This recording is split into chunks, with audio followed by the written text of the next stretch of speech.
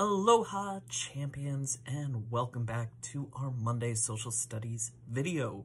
Here we are going to be exploring Chapter 2 of Unit 2 for Social Studies, in which we're going to examine mountain animals. So a little biology in the study of life of the creatures that call mountains their home. Our big question that we want to answer for today's activity is, how do animals survive in the mountains? What makes them adapt to this environment? Well, without further ado, let us begin, and remember that at the end, you'll have 5 to 10 questions to answer on a Google form. Chapter 2, Mountain Animals. An old tall tale says that mountain animals, such as goats, are born with their legs on one side of their bodies longer than the ones on the other side. The idea is that this would make it easier for them to walk along steep mountain slopes. If, say, you prefer to walk up mountains, your left side would be a little shorter than your right side, and that way you can balance more easily. However, that's a tall tale and not the whole truth. So getting around, their mobility. If you think about it though, there would be one big drawback to such an arrangement. The animal could only move in one direction.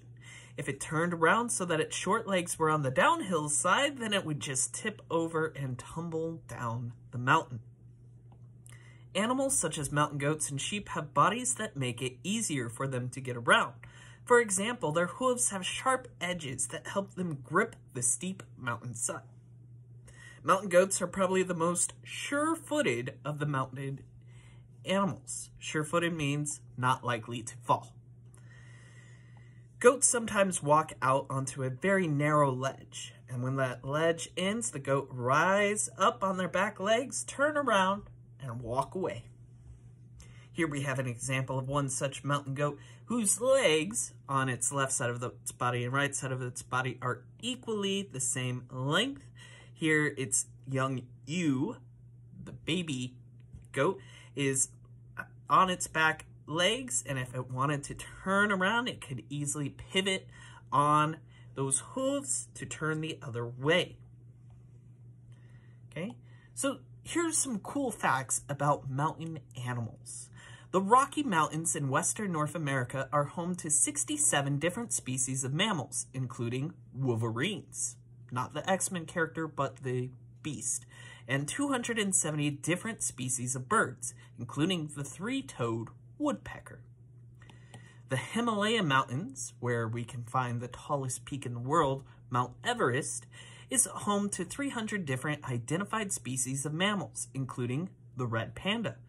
977 identified species of birds, including the Himalayan griffon vulture, probably a big bird of prey that feasts on carrion or the deceased remains of other animals. 105 identified species of amphibians, like your frogs and toads, and 269 identified species of fish that call the Himalayas their home, part of their biome. Between the years 2009 and 2014, scientists discovered more than 200 new species of plants and animals living in the eastern Himalayas. One new discovery is of a blue walking snakehead fish. These fish can breathe air and can survive on land for short periods of time. So very unique creatures call mountains home, and it's fascinating to scientists to always discover new types of animals and what makes them adapted to live only in this specific place.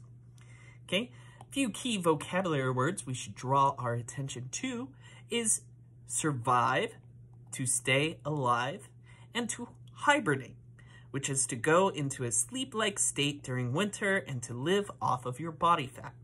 Okay? So these are ways in which animals adapt to survive, to stay alive. Surviving the cold.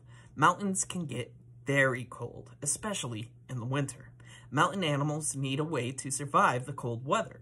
Animals can deal with that problem in 4 ways. So a deer can move down the mountain to where it is warmer and there where it is more shelter. So During the summers, they go to the cooler peaks, and during the winters, they move down the mountain to avoid the heavy snowfall.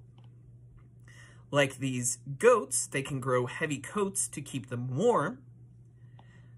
Like these gophers, they can find shelter underground or under the snow. They bury their way down, make themselves a nice little cave where it stays the same temperature all year long. Or, like our bears, they can hibernate and build up enough body fat that for 3 to 4 months out of the year, they can hibernate. Most large mountain animals spend the winter lower down the mountain. In the Rockies, we have elk and bighorn sheep that move farther down there. They find shelter from the cold and wind among trees and bushes. Mountain goats, on the other hand, stay high up. They have 2 layers of fur to keep them warm. One is soft, woolly undercoat. The other layer is a shaggy outer coat. In the spring and autumn, they shed large parts of these coverings. They end up looking rather untidy. The meadow vole, kind of related to this marmot or gophers, they stay high up in the mountains. A vole is a small animal similar to a mouse. The vole digs tunnels under the snow. It lives underground during the winter. The snow keeps the wind and cold away. Some animals, such as ground squirrels, survive by hibernating. They spend the summer and fall eating lots of food. The food is stored as fat in their bodies, and in the late fall they go into their holes and they fall asleep. Slowly their bodies cool off until they are at the same temperature as the hole where they are sleeping, which is about 45 degrees Fahrenheit or 7 degrees Celsius. Their heartbeats and breathing slow down. Their bodies need less energy and can live off their stored body fat. A gallery of animals. Many different animals live in the mountains. The mountain lion is the largest wildcat in North America, and terrifying to see if you ever see one in the woods. We have 1 or 2 that live around the summer camp I work at. Don't want to mess with them. The mountain lion is also known as the puma, the panther, the cougar, or the catamount, depending on what region of North America you come from. Once the mountain lion roamed all over North America. As more and more people moved into the lowlands and built towns and cities, the mountain lion was driven away. Unable to survive in the lowlands, the lions were forced to mostly live in the mountains. Here's an example of a majestic yet terrifying mountain lion. Guanacos live in the Andes in South America. Guanacos are related to llamas. Guanacos are very shy. As they graze, one member of the herd stands guard on higher ground. If they are in danger, the guard gives a signal and the herd will run away, causing a small stampede.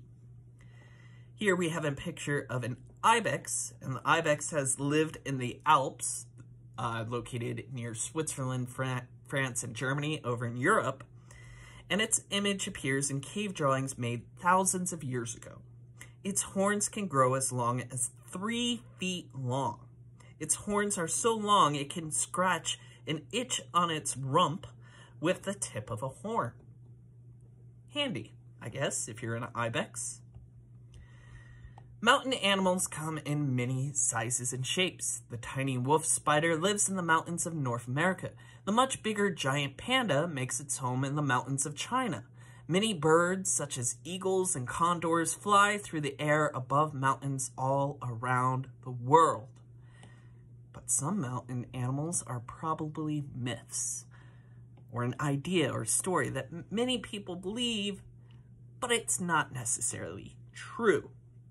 Local people in the Himalayas tell stories of a huge ape-like creature that they call the Yeti, or we might call a Bigfoot, but no one has ever been able to prove that the Yeti or Bigfoot is real, okay?